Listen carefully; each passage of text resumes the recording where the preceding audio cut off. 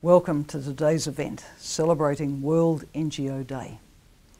UNDP is very pleased to be joining the Government of Finland, UNESCO, UNOPS, the European Commission and other partners in celebrating the tremendous work of NGOs and all the dedicated people who work for them around the world. NGOs and civil society networks are powerful forces in advancing development agendas and protecting the rights of poor and marginalised people everywhere. UNDP is committed to its strategic partnerships with NGOs and to engaging with NGOs as advocates and allies in our efforts to eradicate poverty and lift human development.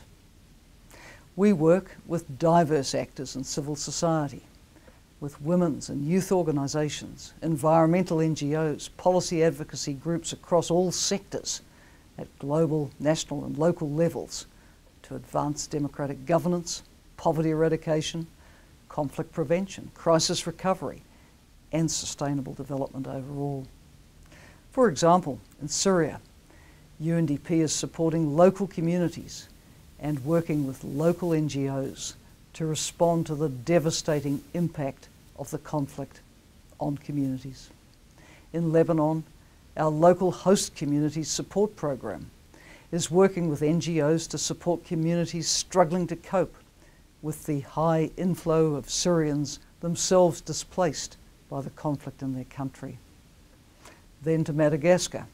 During the recent elections there last December, UNDP helped to empower some 470 civil society representatives to serve as watchdogs in the process, and partnered with NGOs to provide skills and training for women running for parliamentary office and to educate first-time voters through countrywide civic education campaigns.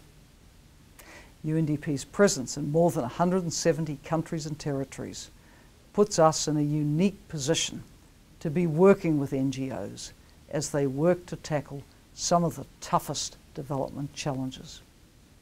We rely on the expertise of NGOs and their unique relationships with their communities. And we look forward to continuing our extensive partnerships with NGOs and with broader civil society groupings. So I wish you all a very successful meeting and very fruitful discussions.